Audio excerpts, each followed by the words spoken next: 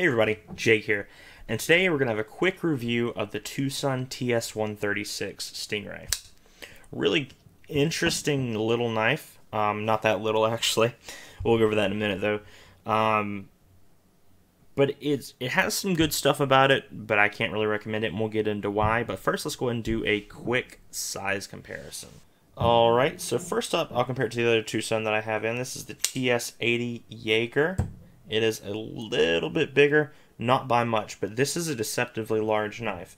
And you'll see that in just a moment.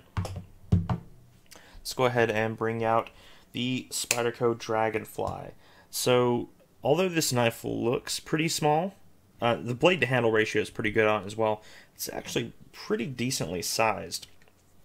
I'm going to bring out the ZT-0450CF. So you can see it is bigger than the CF. This is about a 3.5-inch blade, if you're curious about that. A little bit less, I think. Let's go ahead and check. I'll bring out the Booz Blade Smoke here. See, it looks like it's about a 3.5-inch blade. Very similar in size to the Booz Blade Smoke.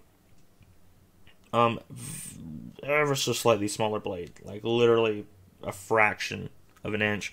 And maybe a 1/4 inch on the handle length as well. Again, they really tried to fit as much blade into handle as they could here, and that's not necessarily a great thing. Last comparison, we'll bring out the Heretic Cleric right here. This is a super big knife, and it kind of dwarfs this guy.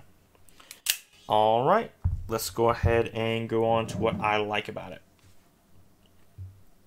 First thing is the design, appearance-wise. Really, really good, clean lines, super nice, kind of gentleman's tactical knife. Not really sure how else to phrase it. The Twosun logo is a little bit large. I kind of wish they'd maybe put it, I don't know. I'm not really sure there's a spot to put it. It's much better than that. Maybe just shrink it down a little bit. The maker's mark, however, I find to be very attractive. I really like this design. And you can see it is D2 steel here, so decent steel. Very good materials overall. You have titanium liners and clip with carbon fiber scales. So really cool. It is a liner lock, but it's a very thick liner, as you can see there. And there's also a bunch of ways to open this knife, which is really cool. You can, of course, do the front flipper thing. You can open it with a thumb hole, which is probably the way I open it the most. You can also middle finger flick it. Oh, if you don't aim like that. You can certainly get it if you don't hit your table. Just to let you know what went on there. It's a really attractive design when closed too. I'm not sure what I like about it. I just really like it. I prefer it more when it's open, but it's pretty nice when closed. The price on these is really good in my opinion. I picked this one up for about 50 bucks. You can find them new for They always go on auction, which is weird for Twosun knives. All of them go on auction like that. You can pick these up for, I would say, conservative estimate, 60 to 90, depending on how popular the model is. Or you can buy them straight up from sites like Amazon for about 75 to 80 bucks.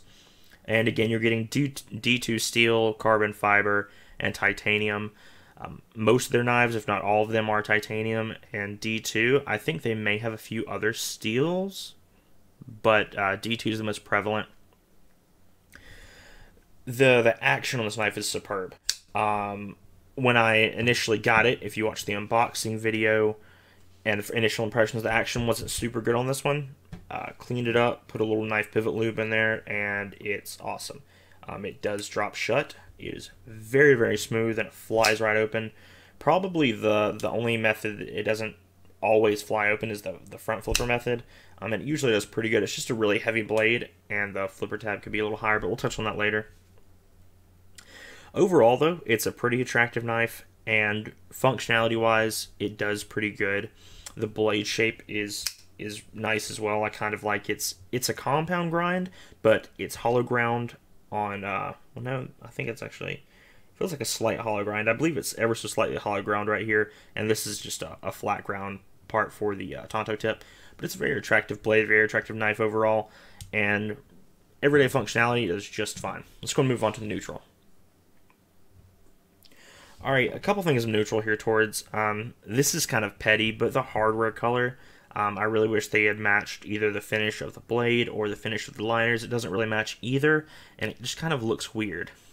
There's not a lot of exposed screws here. You only see 4. One on each side for the pivot, and then one here and one here to hold in the back spacer. This little tiny back spacer. I kind of wish they made the back spacer come up higher because of the blade, and we'll talk about that definitely.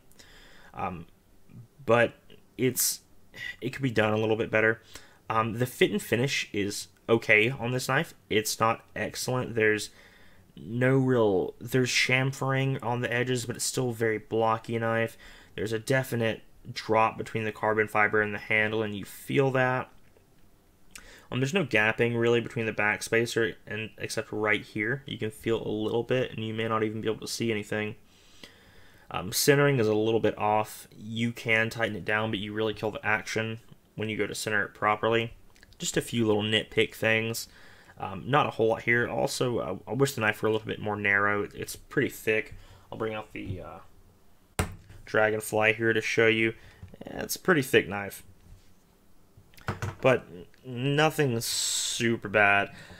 But let's go ahead and go on to what I dislike about it, because there's some terrible stuff there. Alright, couple things here. There's 2, really, three things that I don't like here. We'll go and go with the smallest first. I really wish this front flipper tab were a little bit higher up. If you look at the Booze Blade Smoke, we'll line them up pivot to pivot, you can see it goes quite a bit higher. This knife is much easier to front flip. You can do a slow roll, you can get it out, or again, you can pop it right open. It's no problem. This one I generally find myself using a slow roll a lot more, just because it's a really heavy blade and that low profile tab, if you do slip off, it hurts quite a bit. Again, you can get it open. However, a lot of the times I'll find myself kind of half popping it open or slipping off, and it's just not excellent. I really wish they had raised that up a little bit. It makes it incredibly uncomfortable to open with a front flipper tab. So at that point, I would probably just trim it off if you could. However, that would affect the ergonomics on this knife. Next up is the pocket clip. Super attractive. Again, I love the appearance of this knife, but it's not functional. I'll show you why right here. There is literally the tiniest amount of ramp. Like, you could put this in a shirt pocket, maybe. However, this knife is way too heavy and way too large to be put in a shirt pocket. Again, super awesome clip. I loved the design. There's no branding or anything. It's really, really cool, but it doesn't work. You have to lift this clip up to get it into jeans, and it is a little bit tense. It's a little bit of a tense milled clip here. It's not excellent functionality-wise. I love it appearance-wise, but clips need to work, and this one just doesn't. And last thing on the dislike, if you look at my thumb right here, you can see a bit of a healing wound there. That's because I got about a ½ inch cut into my thumb while this knife was closed in my pocket because of this. I don't know how well you can see it, but you see that silver line in between the scales? That's the exposed blade. It runs along the entirety of the back, and it will and can cut you. I didn't cut myself down here. I cut myself probably around the middle while literally reaching into my pocket to get this knife. That's not okay. So this is going to be getting sold literally after you're done filming this video, because I'm not going to tolerate that. That's insane, and it runs, again, the entirety of the knife. It's crazy. Let me see if you can kind of see it there. If you look right down the center, that runs all the way down. If they could have brought the back spacer up literally like to here or something, and it would have been fine, because it doesn't have a regular flipper tab. The only thing you'd have to create any clearance for is this front flipper tab. So you could probably bring it up to like here, and it would be okay. And they could have fit all this blade in here, but they didn't. And that's not okay to me, to be even selling this design. Alright, on to the conclusion. So in conclusion, this knife is very well designed. It has a really good action, an excellent price point, but I don't recommend it because in practical, everyday use, it sucks. If you want a display piece, sure, why not? I wouldn't really call it a display knife. I would call it like a gentlemanly EDC kind of thing, but it doesn't work in the pocket. The clip sucks. When you go to reach down for the knife, it's going to cut you open. It's just not, it's not good. It looks really nice, but you know, it's super thick. It's still pretty heavy, even with the carbon fiber and titanium. All that exposed blade, and by the way, you can feel that if you close the knife with your hand resting there, you'll feel it press, the blade press against your fingers. It's not an insignificant thing. And the clip just doesn't work at all. This is the worst pocket clip I've ever seen in my life.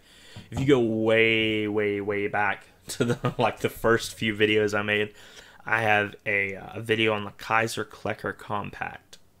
That is the second worst clip I've ever had in my entire life. It was nearly impossible to get into jeans, but you could do it. You can't with this one. You really have to lift up that clip and put it in. So this knife, I carried it once. It cut me open. It was hard to get in the pocket, and I won't be carrying it anymore. So I'm going to go ahead and move it along to someone who wants it. I'm not sure why they would, but, you know. So I'll go ahead and get this sold. I hope you all have a wonderful day and that you don't buy this knife. There are much better Twosun knives out there, much better knives in this price range that will not hurt you when you just have them closed in your pocket. And if you have any questions about anything, just let me know down in the comments. Thanks, guys. Bye.